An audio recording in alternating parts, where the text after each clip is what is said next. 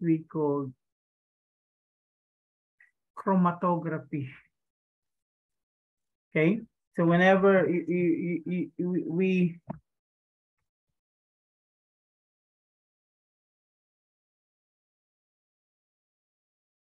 talk about chromatography, okay, one of the things that comes to our mind is separation. Okay, so when we're talking about chromatography, this is just a technique of separation. So we use chromatography when? So the most common analytical problem is what?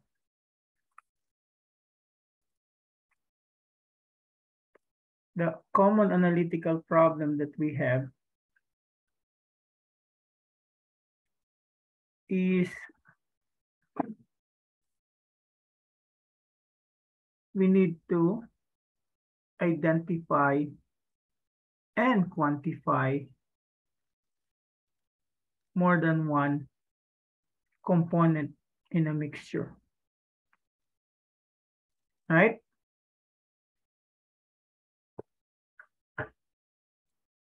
Whenever we have this, what we call problem, so one technique that comes here is the so-called chromatography, okay? Because most likely if we have samples that contain more than one component, the first thing that we need to do is to separate them. And then once we separate them, we what? We quantify, we identify them, and then, okay, as one of you has a type, okay, we're going to determine the amount or quantify them. So ideally, we need a completely selective method to analyze each component individually in the mixture. So unlike the other analytical methods or techniques that we're going to discuss, chromatography is one that you typically use, okay, if you have a mixture.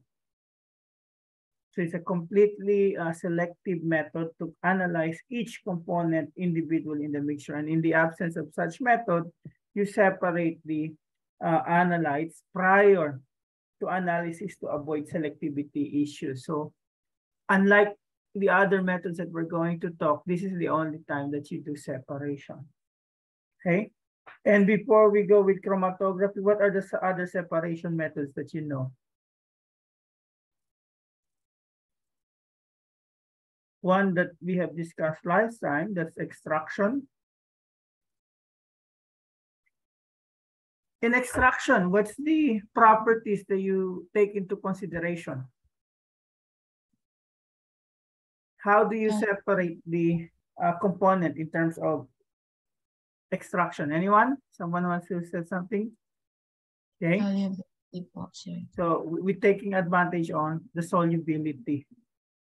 So if you have a mixture that is one that is water soluble and the other is water insoluble, so by just using a solvent, you can separate one from the other. Okay. Another method that we can use, separation methods, anyone? Ano pa alam nyo? Okay, distillation. So distillation, what property are you taking advantage to separate two components by distillation? Okay, so you take advantage of its boiling point. Okay, so difference in boiling points leads to them being separated by distillation. Okay, and another, or the last one that is the main topic that we have is, we could say, chromatography. Now, chromatography, this is a separation technique based on the different interaction of compounds between two phases. So you have this so-called mobile phase and a stationary phase. And you have this so-called compounds traveling through a supporting medium. Okay? So whenever you have this chromatography, what really happened is you separate the components through the interactions of the components between the mobile phase and the stationary phase. Okay? So mobile phase can be discussed as the solvent that flows through the supporting medium. Now, we could say there's two types of the mobile phase. It can be the liquid phase, giving you the HPLC or the LC, and the gas phase, giving you the GC. Okay? So usually, the mobile phase is the one that will carry your sample, and it will passes through a supporting medium. Okay? Now, in the supporting medium, you will have there your so-called stationary phase. So this is just a layer or coating on the supporting medium that interacts with the analyte. So how the properties of the components that you separated interact with the mobile phase and the stationary phase is the way you separate, okay, the different components in a given sample. Now, your supporting medium there is just a solid surface in which the stationary phase is bound or coated. So everyone is, we could say, in a solid surface. Okay. So the history of the mobile phase can be what? Or the chromatography can be credited, okay, to Michael Pisuet when he separated plant pigments, passing it through calcium carbonate or chalk. So the way that the separation what we call takes place is due to the interaction, okay, of the components with the mobile phase and the stationary phase. So for instance, at initial time, this is your mixture, your sample, and then you pass it through. So the mobile phase carry them through the stationary phase. After a certain time, you will see it starts to separate, okay? And separation takes place as more time is spent between the interaction between the mobile phase and the stationary phase until such time that one of them eluted already, okay? And then the second component also eluted. So the analyte interacting most strongly with the stationary phase will take longer to pass through the system than those with weaker interaction. So these chemical interactions are usually chemical in nature, but in some cases, physical interactions can also be used. So try to imagine this in nature. So when you have a pack of insects that's made up of wasps and bees, and then there's some flowers that they pass through. Which one will stay longer in the flowers? The wasps or the bees? Or we could say the fly. Right? So usually the bees will stay longer while the wasp will just pass through. Because the bees will gather nectar from the flower. So as you could see that there's a separation now between the insects, one staying longer compared to the other one. So the same thing that is happened in chromatography. Okay. Now, if you're going to look at, I'm just going to do the introduction of the chromatography today. Okay. And then I will leave it up to you to watch the recording that we have there. So the primary division of chromatographic technique is based on the type of the mobile phase using this system. So we have the one that is GC and the LC. So as I've told you earlier, it's the mobile phase that separates the two. Okay. So gas chromatography, gas is the mobile phase. In LC or HPLC, liquid is the mobile phase. Okay. But if you're going to look at this, the sample that you use in GC, usually it is in the liquid phase. So what happened when you inject it, it volatilize or evaporate and become into a gas phase. So the carrier gas that you have there is usually a gas, the carrier. Well, in the liquid phase, all you need to do is what? You dissolve it in a solvent, and then you inject it, and solvent with high pressure being pushed to it is the one that will carry it. Okay? So that's the main difference between the two. And both of them has their own advantage and disadvantage. They have their own disadvantages and advantages. So in some samples, HPLC is the one preferably used. In other samples, GC is the one that's preferably used. Okay, so there's always a bias between the two. Okay, so the difference, the main thing that the requirements that you have, if you can dissolve something in a liquid or a solvent, most likely you can use LC only. If you have something that is able to evaporate or volatile, GC is the one that is preferable. But in some instances, there are some compounds that can be analyzed using both GC and LC. Okay, so you can further divide them based on the type of the stationary phase using the system. So you can have the so-called GSC and GLC. So in the GSC, you have a stationary phase that is a solid underivatized support. Now the GLC on the other, you have a liquid coated support that you have there. Now in the bonded phase gas chromatography, you have a chemically derived support. So whenever you have, let's say, a GC, this is what you have. So you have here a carrier gas, the flow controller, the injection port, the column, which is what? That's the heart of chromatography. That's the heart of separation, because that's where separation takes place. And then the detector that will be able to identify, okay, the compounds that you separate, and then a recorder, one that can convert what is observed in the detector to one that you can observe, okay, when the separation process takes place. So typically that's the flow chart.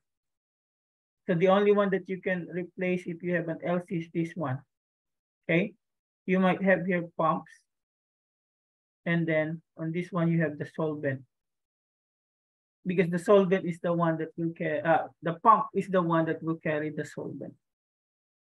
Okay, now in the liquid chromatography, they have also several types, and I think it was mentioned there in the recording. Okay, and they are also based on the types of the stationary phase. So we have the so-called adsorption. Okay, and when you have an absorption, it only means that you have a solid underivatized support. Now, partition chromatography, on the other hand, you have a liquid coated or derivatized support. Okay, now if you have the ion exchange chromatography, so you have support containing the fixed charges. Ion exchange, so that means you can have a cation or an anion in the stationary phase. Now, if you have a size exclusion chromatography, so you have a porous support, okay? And if you have an affinity chromatography, you have a support with an immobilized ligand. So the way that you look at this one, so those stationary phase that you have, that's the one that you can find in the column. And when you put your sample, you injected your sample, so your components in the sample would interact with the mobile phase, which is the solvent, and the stationary phase that you have there. And that's where the separation, okay, would happen. Okay? Questions so far? So what we're talking about today is just like a general lecture of chromatography. Okay. Now you can also classify the chromatographic technique based on the type of the support material used in the system. So we have the so-called packed bed column chromatography. So when it is a packed bed column chromatography, you will see here, okay, some of the material that are what we call packed. Yes, it's still what we call chromatography, the molecular size, okay? So what happened there, the sieve that you have there is the one that you have porous support. So in the size exclusion, so it can be what? Gel exclusion chromatography or gel filtration chromatography. It's still, we could say, the same. Pareho pa rin sila. Okay? So whenever we have this, what we call pack column.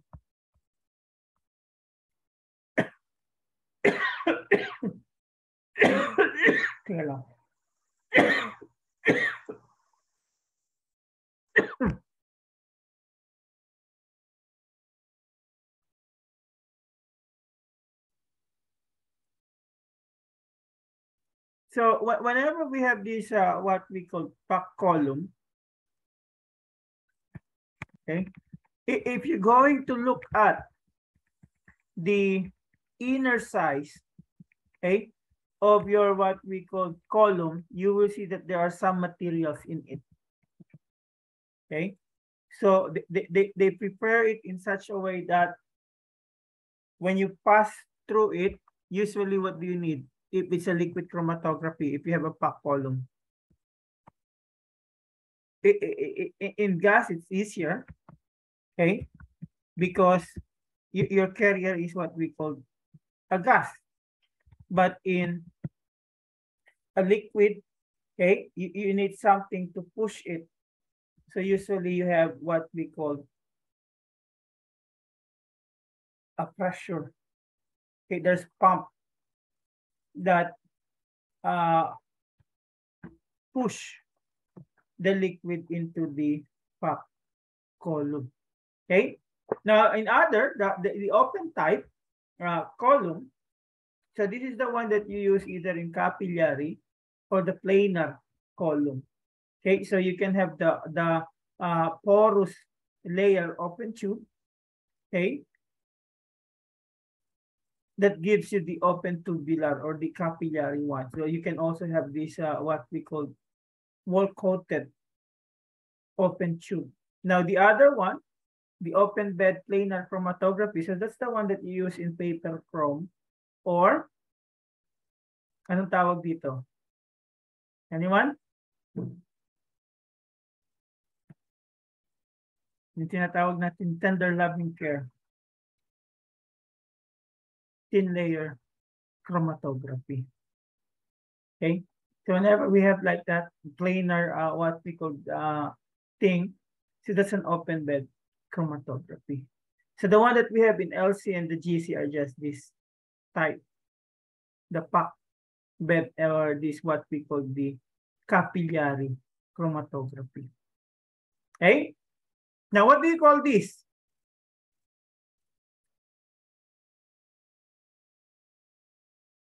This is the chromatogram. Okay, so a chromatogram is a graph of detector response as a function of elution time. So if you have what we call a chromatogram, there are a lot of factors that affect it. Okay, but in a typical chromatogram, usually two factors affect the column performance or the separation. So these two factors are what? As your solute elutes down the column, the bond separation occurs due to successive equilibrium between the phases. So difference in migration rates. So that's a good way to maximize the separation. And then a solute, elute, as the solutes elute down the column, each solute bond inevitably broaden. And the thing is, you need to what we call minimize it. Okay? So typically, you have the chromatogram, you have here the concentration versus elution time. So the concentration is based on the signal that you have. So if you're going to have a chromatogram, typically this is what you have. So this one, the time where it elute, that's your retention time. Okay. Now this one, so this is the so-called void time. So usually the void time, that's the solvent. So whenever you inject, as I have told you, you cannot inject it in a gas form. Usually you have a solvent, okay? And when you inject, the solvent is the first one that goes out, okay? So the solvent is just what? Used to introduce your sample. But once, usually your sample injector port is high temperature. So what happened upon injection, okay? The solvent will separate from the sample. So usually solvent is the first one that elute. Okay.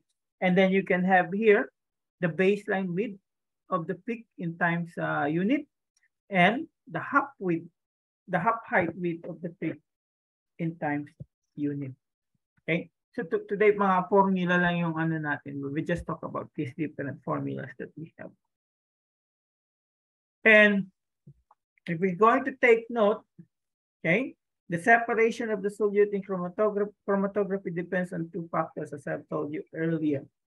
A difference in the retention of solute. This is the difference in the time or volume of elution, and a sufficiently narrow width of the solute peak on how good, that is good efficiency for the separation of the system. Okay, so first is the difference of time, the retention time, or the retention volume. And the second is how good the separation between the two. Okay? So you can have a similar plot made in terms of elution volume instead of elution time. Okay? Because the way that you look at it is how much volume was used before you see the separation. So remember, the one that carries this, what we call sample, is either the gas or if you have a liquid chromatography, it's the solvent. So how much volume of the solvent before you eluted one sample or one component from the other component, okay? So if volumes are the one that we use, the volume of the mobile phase that it takes to elute the peak of the column is referred to the retention volume. And the amount of the mobile phase it takes to elute a non-retained component is what we call the void volume. So it's just the same, okay, as the retention time and the void time. Pareho lang yun, okay? But usually the one that they typically use is the so-called retention time. Okay? So we go to this so-called solute retention. So a solute retention time or retention volume chromatography is directly related to the strength of the solute's interaction with the mobile phase and the stationary phase. So before we go on this thing here, let's try to see what's really happened during the separation process. So try to imagine what we did last time, the liquid-liquid extraction. What happened in the liquid-liquid extraction? Diba meron kayong two components, right? So you have a sample. So the sample can be what? Go to one of the solvent or the other solvent. So there would be what? Some sort of a K, which is S2 over S1. Okay, so the solute that we have there, it can partition between one solvent and another solvent. So usually, we have this what we call K. Anong tawag natin dyan sa K? K is your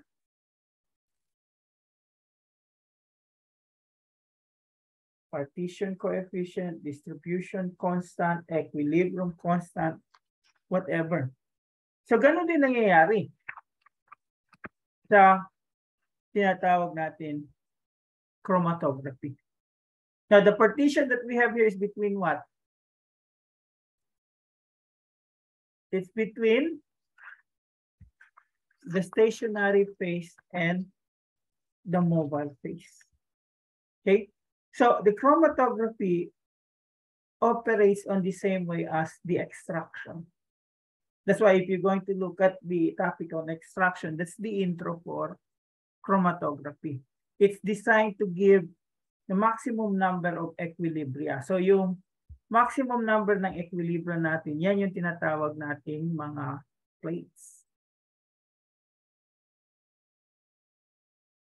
Okay? So instrumental separations method, like chromatography, it's designed to give maximum number of equilibria or theoretical plates. So chromatography operates on the same principle as extraction. But one phase is held in place and the other one moves. So ano yung one phase held in place? Yun yung stationary phase mo.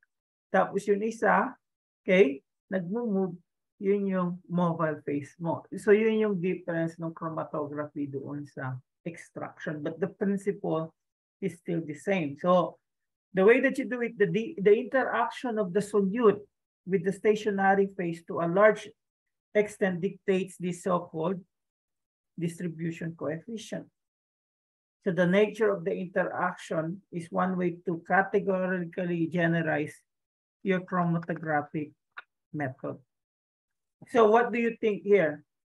Which one is the numerator and which one is the denominator if we put it in terms of K? That's the one here. Okay?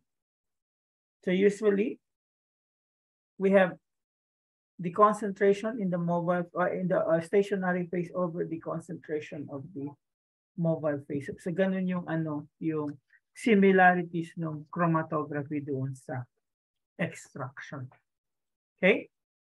So when we look at the retention on a given column pertains to the particulars of that system, we look at this. The size of the column and the flow rate of the mobile phase. So the size of the column is directly the one that pertains to the stationary phase, right? And the flow rate of the mobile phase, that's the one that you have in the mobile phase. So we could say these are the two factors that affect the retention of solute. Okay? Now we can look at the average migration time there as just the length of the column over the retention time. So one thing that we can look at the solute retention is yung tinatawag nating capacity factor. Is this the first time for you to encounter this term?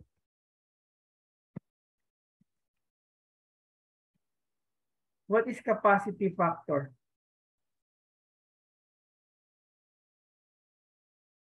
So we could say your capacity factor, that is your solute partition coefficient ratio. Okay? So that's a more universal measure of retention that's determined from retention time or retention volume. Okay? So capacity factor can be just like retention time minus void time over void time, or retention volume minus void volume over void volume. And as I have told you, okay, that is the capacity factor, that is your solute partition coefficient ratio. So capacity factor is useful for comparing results obtained on different systems since it is independent on the column length and flow rate. Okay. So when you have a capacity factor, this is another way of what we call looking at it. It's useful in understanding the retention mechanisms for a solute, since the fundamental definition of K prime here is the moles in this stationary phase over the moles in the mobile phase. Now, this capacity factor is directly related to the strength of the interaction between a solute with stationary phase and mobile phase. So we're going to look at the number here, right? So when we look at the concentration or moles of stationary A's and moles of stationary B, it represents the amount of solute present in each phase at equilibrium. So what do we want here? Okay. So we want the value to be what? We want the capacity factor to be as high as possible, but not too high. Okay. So if we have a capacity factor that's low, so you have poor separation. If you have a capacity factor that is so high, it's a good separation, but it's not practical. Why is it not practical? If your capacity factor is so high, why is it not practical anymore? Because the separation takes place at a longer period of time. So the one that we want, the capacity factor that is optimum is just between 2 to 10. Kuha ba yun?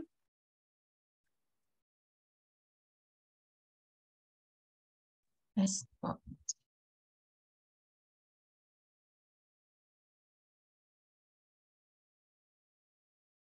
So a simple example relating capacity factor to the interactions of a solute in the column is illustrated by partition chromatography. So if you're going to look at this one, so you're looking at the interaction between the mobile phase and the stationary phase. Okay, so assuming local equilibrium at the center of the chromatographic peak, so this is what we have. A of stationary phase times volume of stationary phase equals to A of mobile phase times the volume of the mobile phase. So this alone will give you your what? Distribution coefficient. And then from that, you will get the volume that you have there in your stationary phase and the mobile phase. So as the KD increases, the interaction of the solute with the stationary phase becomes more favorable and the solute's retention K increases.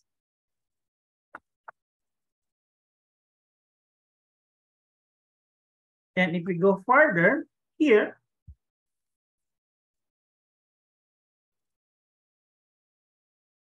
the separation between the two solutes requires that the different KDs for their interaction with the mobile phase and the stationary phase, since this one. You still remember this? What is this, Chem?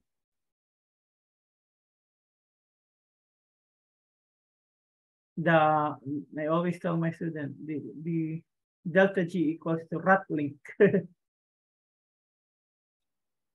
Gives free energy. Yep, the free energy. So that's one way for you to get the delta G, right? Because another delta G that you have is this one.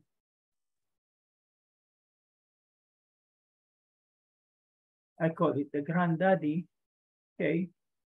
And then the other one would be that one, the summation of the G products minus delta G reactants, which I call the big mama thing, okay? No, it's just telling you here the separations that we have. It's not what we call the PChem. I don't want to discuss PChem.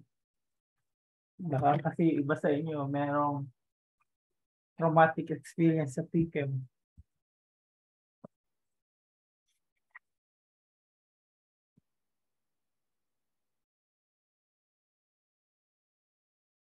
I only have 111 and 112 there because I'm what we call agricultural chemistry major. Okay, so the way that we look at it, kaya pumasok tong PChem, peak separation also represent different changes in free energy.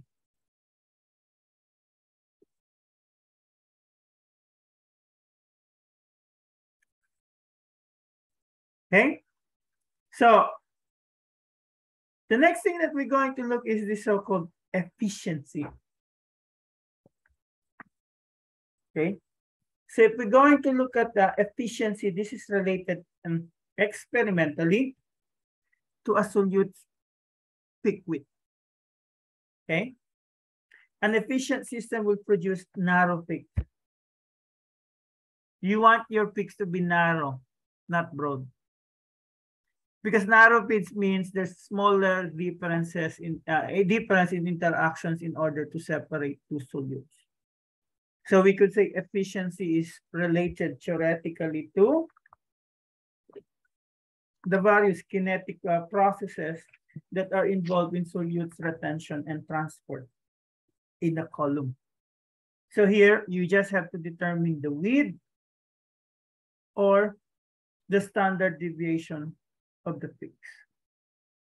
So here where you have this WB or WH, okay, or if you're going to divide by 2, WB over 2. So if you're going to introduce the standard coefficient here, your WB here is 4 times the standard deviation. Now your WH that you have here, usually it's 2.354 times the standard deviation. So it's dependent on the amount of time that a solute spends in the column. So again, you will have here your capacity factor or what we call your retention time. Okay. And included in this efficiency, we could say is your number of theoretical plates. So the number of theoretical plates, it just compares the efficiencies of a system for solutes that have different retention time. Okay, so the theoretical plate, that's where a solute undergoes equilibrium between the mobile phase and the stationary phase. So the more theoretical plate that you have, okay, so there's more equilibration, then there's much better separation. So it can be equals to N equals to the retention time over the standard deviation squared or raised to the 2, that's squared na, unit. Or for a Gaussian shaped peak, it could be N equals to 16 retention time over the base width raised to the 2 or 5.54 okay, retention time over WH. So see the difference between the two? So yung WB, it's this one. Yung WH, that one. Because you might mistake using both of them. Because I think last time they said, can we use this one? Can we use this one? Well, it depends what you are given. If it's WB or WH. Okay? But the idea here, the larger the N for the column, the better the column will be able to separate two compounds. Okay? The better the ability to resolve solutes that have small differences in retention. And N is, we could say, independent of the solute retention, but dependent on the length of the column. So usually the longer the column, the higher the N, right? If you're going to look at this way here.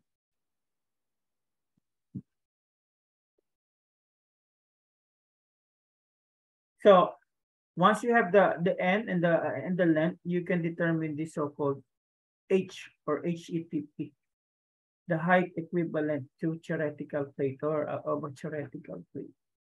So as you're going to look at this, H depends on the length and the end. So the longer the length, the higher is the plate height. The smaller the theoretical plate, or the number of the theoretical plate, the higher is the H.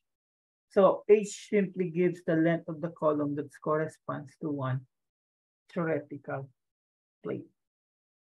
Okay. Now, H can also be related to various chromatographic parameters like the flow rate, the particle size, to the kinetic process that gives rise to this so-called peak broadening. Okay. Now, you may ask, why do we have broad peak? Sino usually may broad peak? LC or GC? Anyone? Which peak are usually broader? The LC or the GC? Okay. So it's usually the LC. Okay. Now, this band broadening or wide band spreading, it usually happens because of the different processes. It can be due to eddy diffusion, okay, mobile phase mass transfer, stagnant mobile phase mass transfer, stationary phase mass transfer, and longitudinal diffusion. So usually most of them are related to the so-called, Van-Winter equation. Okay, so this is the reason why you have this peak broadening. So it's how your solute interact with the mobile phase and the stationary phase. So if the interaction is just less, so you have this one. But if you're going to look at this, there's some sort of broadening. Okay. So if we're going to look at each of them, so when we're talking about this eddy diffusion, so this is just a process that leads to peak or band broadening due to the presence of the multiple flow length through a packed column. Okay. So instead of just one path length, so the numerous flow length that you have here, result in what we call this. Usually, di na siya magpa-quiz kung introduction.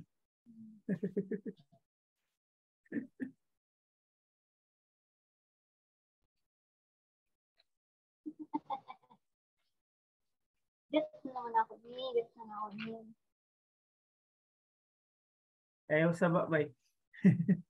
Okay, so if we're going to look at what's happening during that time, nawala tuloy yung ano ko. Momentum ko. So, basahin mo na lang. Absolute molecules. Absolute molecules travel through the column. Some of them arrive at the end sooner than the others, simply due to the different path length that they travel around the what we call support particles in the column that result in different travel distances. So this results to this so-called broadening of the column. So parang madami yung daan na ano dahil doon sa eddy diffusion, and the different path length that they have there, okay, result in this band broadening. So yan yung eddy diffusion. Nawala yung momentum ko.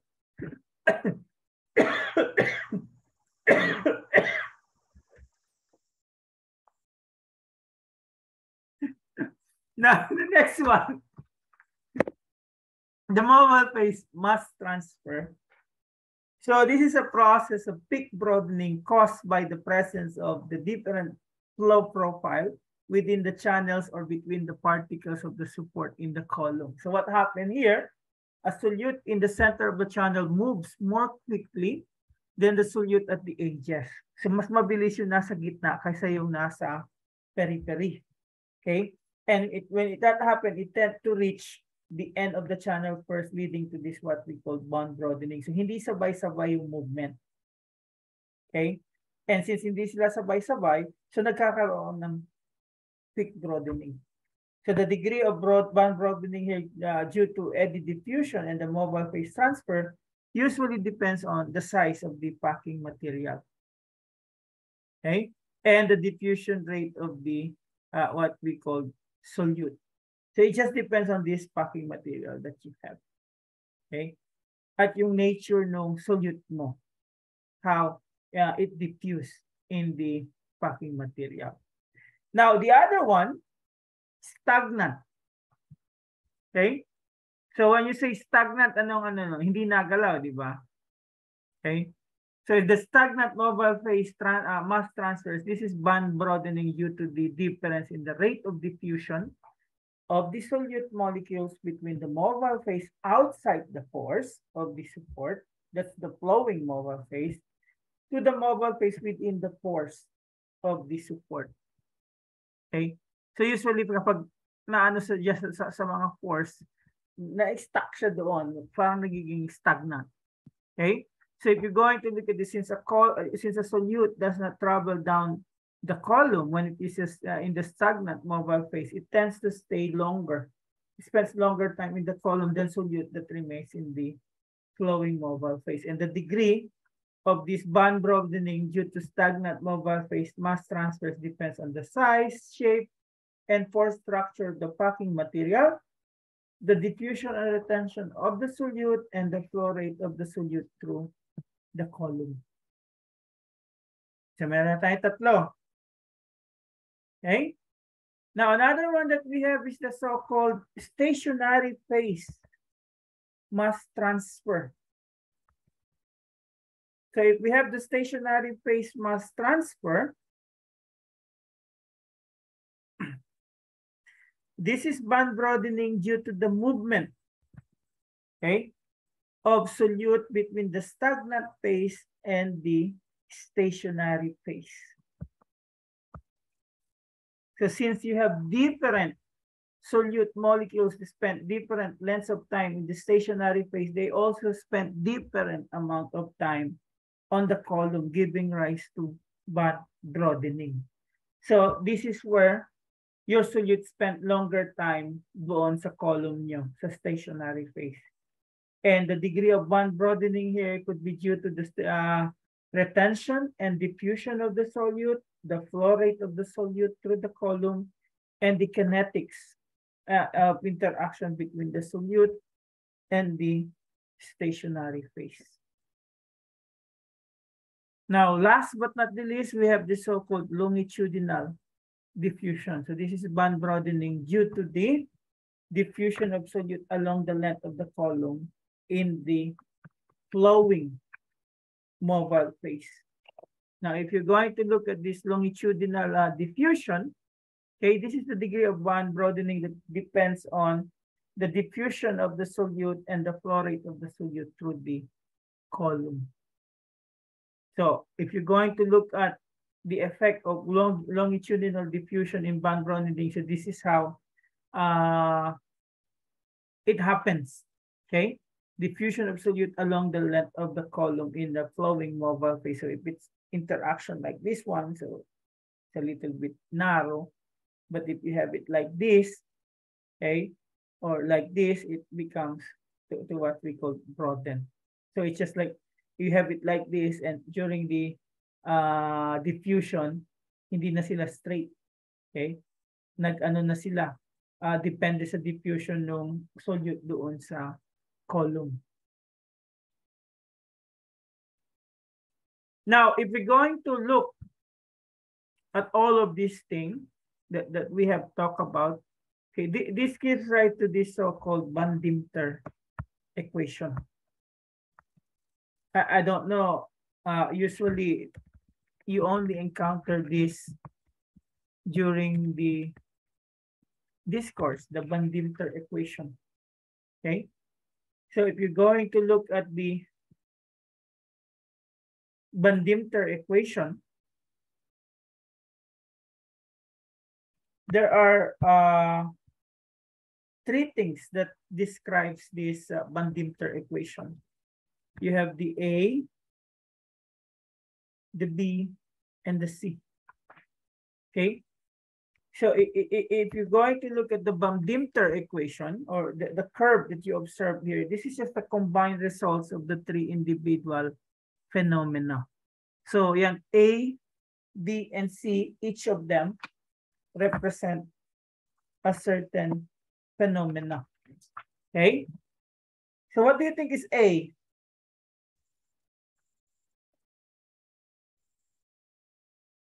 What do you think is A from the one that we discussed? So A is what we call one that represents the eddy diffusion or the mobile phase mass transfer. A is what we call the multipath term.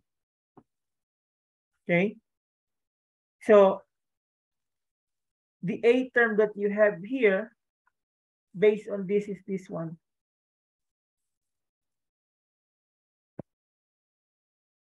Now, B, on the other hand, that represents what? The longitudinal diffusion. Okay? So if you're going to look at this longitudinal diffusion, that's this. No, that's the whole thing. So A is just the one that you have here. B is the one that you have here. So B is minus mu, the linear velocity, the flow rate times the void volume divided by length. And C is what we call the mobile and stationary phase mass transfer term. Okay, and that's the one that you have here. And if you combine it, this is what you have. Parang ano ng Nike logo. Okay, and from that, you can also get the so-called height equivalent to theoretical plate. So the relationship, one use of the flight height is to relate this kinetic process to band broadening to a parameter of the chromatographic system like the flow rate. And this relationship is used to predict what the resulting effect would be of varying parameter to the overall efficiency of the chromatographic system. I think in my recorded slide, I discussed more of this Van-Dimter plot. Okay. So we could say from the Van-Dimter plot, it's just one way also to get your H. Okay. So from the same Van-Dimter plot, it shows you how H would change with the so-called linear velocity. And yung linear velocity nyo lang is your what we call flow rate. Okay? So usually they said if you increase the flow rate, the retention time will become what? Shorter, longer? Sige nga. If you increase the flow rate, what happened to the retention time? Will it be longer or shorter?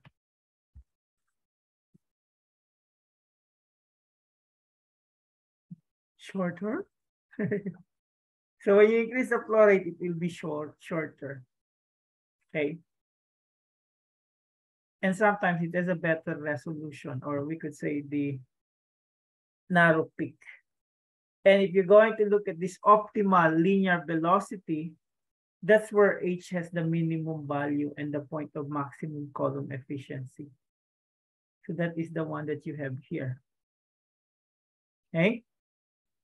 So it's easy to achieve for gas chrome, but it's too small for liquid chrome because liquid chrome requires what? Flow rates higher than optimal to separate compound. So if you're going to compare the Van-Dimter plot for GC and LC, what can you say? What's the difference of the Van-Dimter plot of GC and LC? They are the same like that, but there's always what we call difference between the two.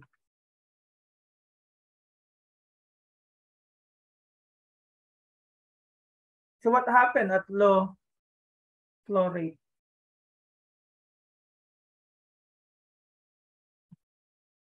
What happened to plate height?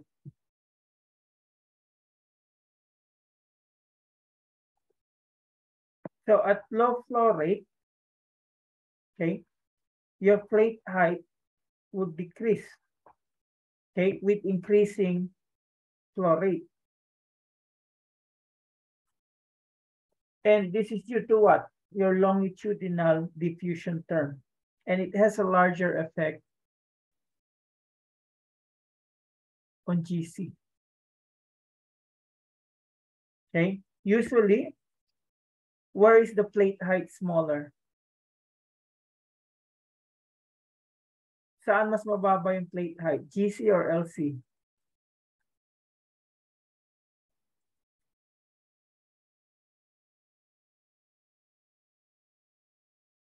So we can always go back sa length.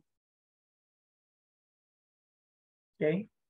So, ito yung mate ano eh.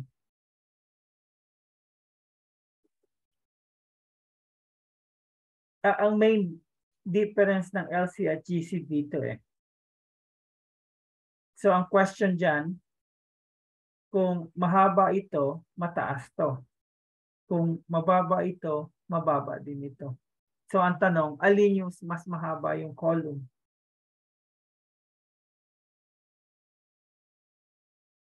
So, it's usually the GC. So, since the GC has longer column, its plate height will be higher. Okay, so LC would have what? Smaller plate height compared to the GC. Okay. So what other else we need to know? We have this so-called the measure for solute separation. So this is what we call the separation factor. Okay. So when we talk about the separation factor, there is what we call a formula for it. And the formula is shown here as just what? Capacity factor of the second component over the capacity factor of the first component. So this is the separation factor is a parameter used to describe how well two solutes are separated by a chromatographic system. So as much as possible, okay, you want them to be separated from one another. Now, this doesn't consider the effect of column efficiency or peak width. It only shows the retention.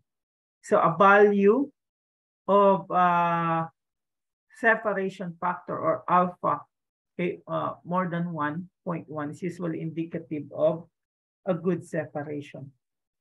We might have some calculation by the end.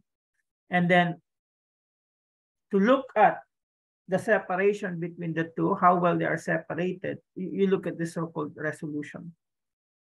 And resolution is just equals to the difference of the retention time over, okay, the average of the width of the two samples. So this one is not good.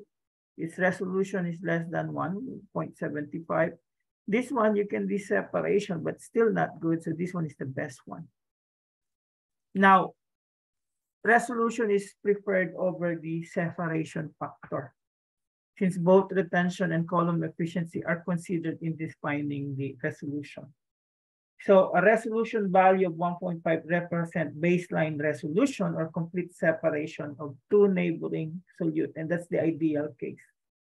Now, a resolution of 1 is considered adequate for most separation. Okay? So question before we go on problems.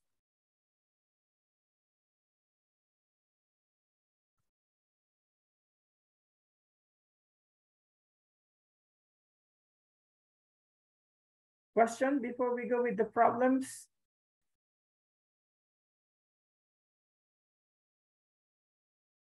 So let's try to solve the first one.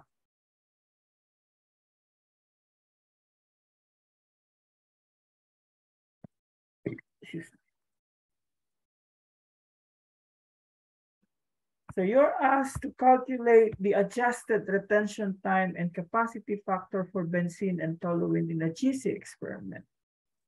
So methane as a solvent peak is at 42 seconds, benzene at 251, and toluene is at 333 seconds. So paano sagot natin dito?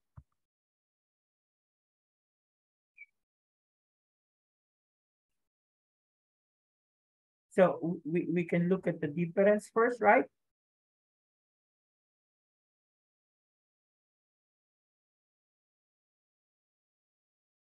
So we can look 251 minus 42, 333 minus 42, right? And then what do we do from that? Get the K for each of them. So paano yung K? 251 minus 42 over 42. And the other one is 333 minus 42 over 42. Tama?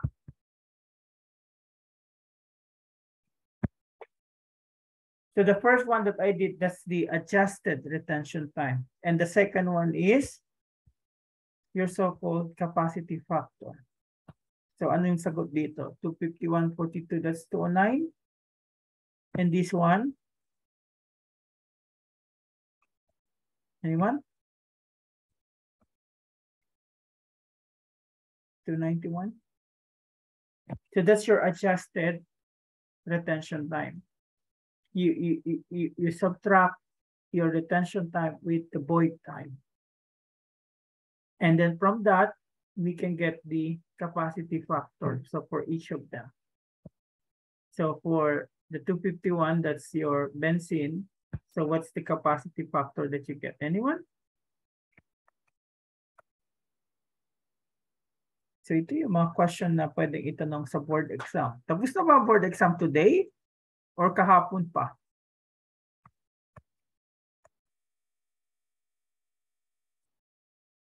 May mga brad and sis. Kahapon pa. Okay. So tapos na yung paghihirap ng mga kakilala nyo. So ang next na gagawin nila ay magdasal. Right? So one is, ano yung sagot? Wala kasi akong calcu eh. That's why I'll just depend on you. 4.98.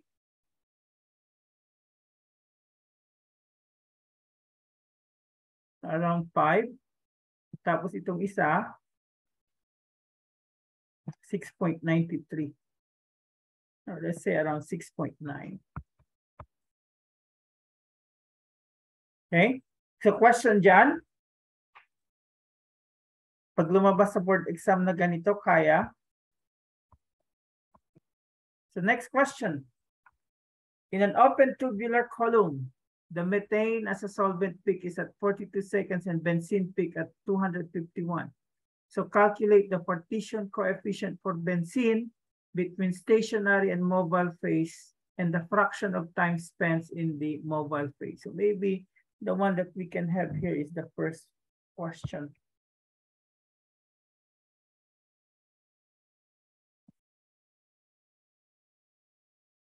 So we are asked here to calculate for K.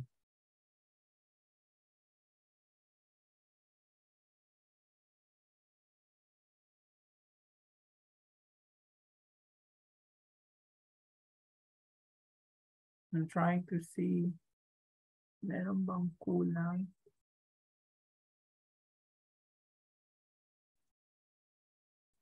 So it's still 5, the capacity factor. But how are we going to calculate for the big K?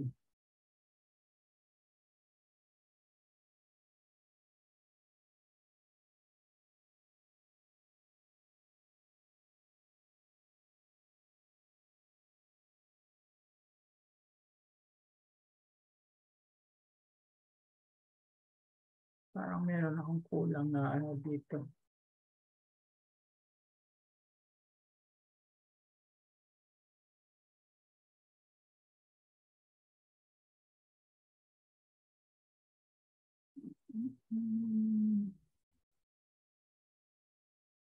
Because usually ang ano ko dito when I solve this, so you have that one, right?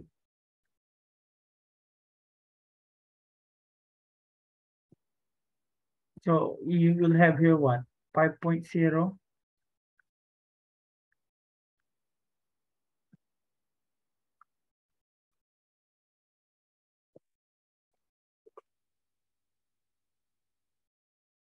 But I think I missed some values here.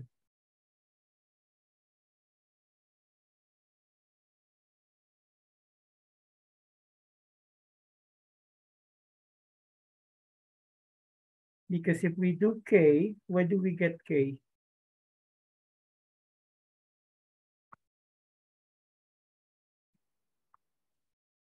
So K prime is just equals to TR minus TM over TM, right?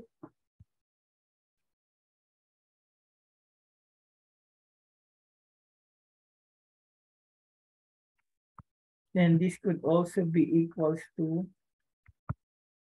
T of S over T of M.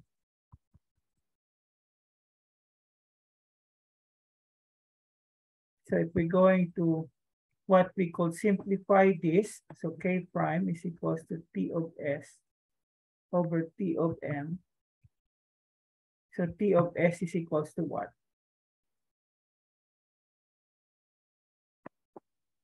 Tama?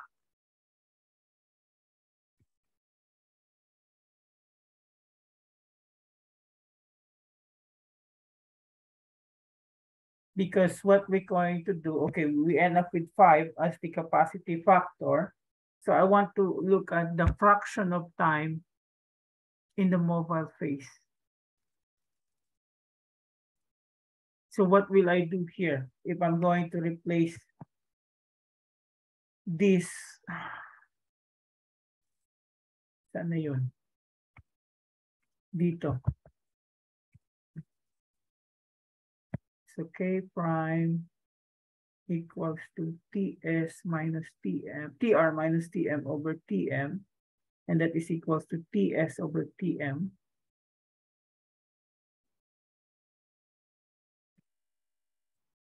I'm trying to look at my notes. So if I have TM over TS plus TM, what will I do? I want everything to be TM.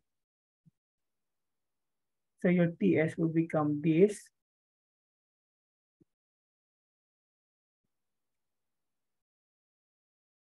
So anong mangyayari?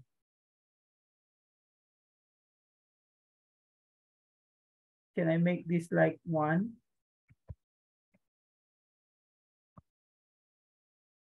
K prime plus 1. And this become, what's the value of my K?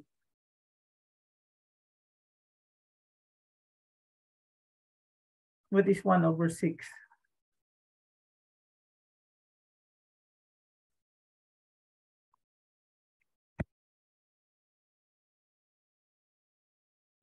So that's the fraction of time. And I think that's not a common, this is not a common problem. Kamali yung pagkuha ko ng notes. Anyway, okay, we can ignore that one. And then go on in this last problem and call it a day.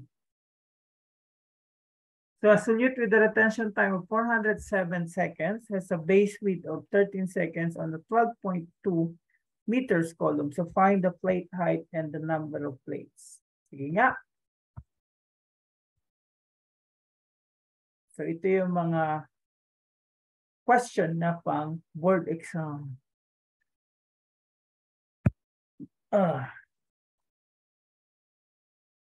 So imagine, nagbo-board kayo ngayon.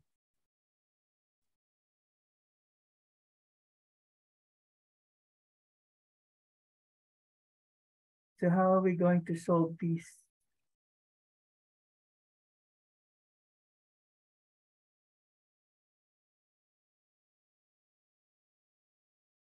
So we can get for what? N first? Ano yung gagamitin nating N? Yung 16?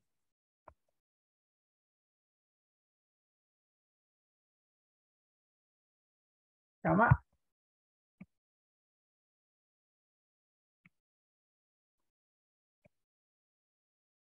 Then we replace it with 407 divided by 13. Di ba yan? So ano makukuha nyo?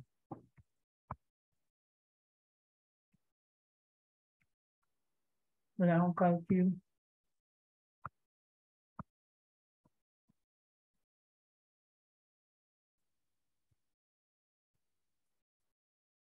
What do you get plus?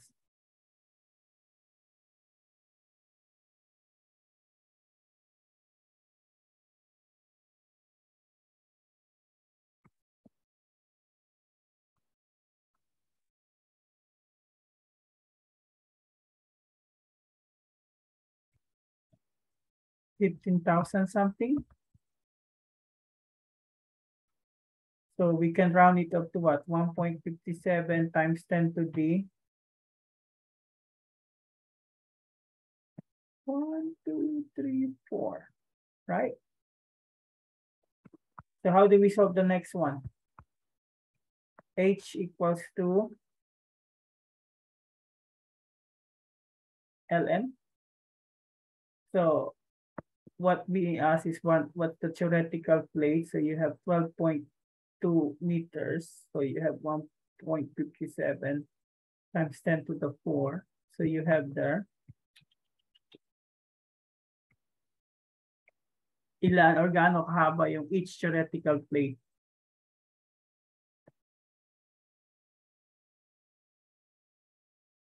Basa.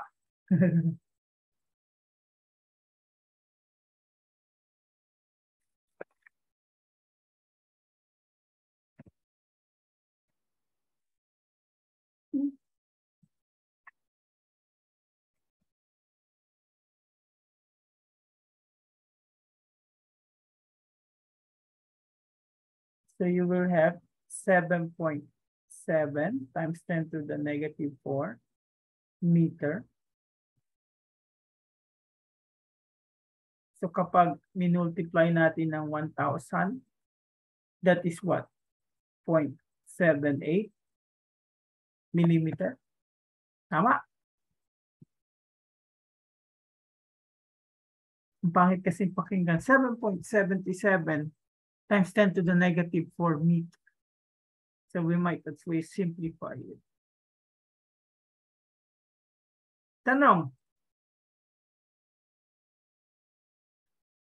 That's the end. Tanong, class. So we have one more meeting this week. And then after that, you will have ilan yung ano natin break? Tatlong meetings na hindi tayo mag-meet. Am I right? Kasi sa 24 break nyo, hanggang ano yun, di ba? Or babalik na tayo dun sa November 2. Na dalawa lang. Malas nyo. Wednesday, Thursday pala tayo. Wednesday, Friday pala tayo. Akala ko yung Tuesday, Thursday class ko. Sila yung tatlo. Sorry. Not my fault. Isa lang kasi hanggang what? Okay. So you only have the break yung week ng November, ng October 24. Okay?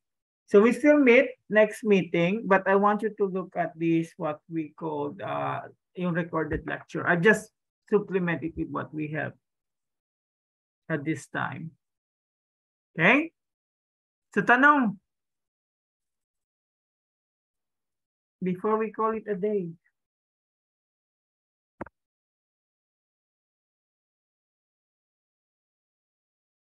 Ano yung PowerPoint ko? Wala. But I'm going to make the thing available. Kasi ang ginagamit ko ay yung materials ng UPLB. So hindi na ako nagbago. So nagdadagdag na lang ako ngayon.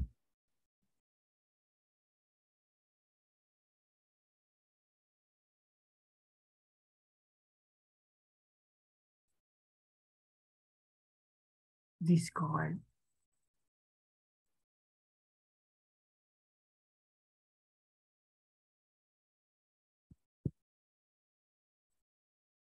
Yeah, I'll post it.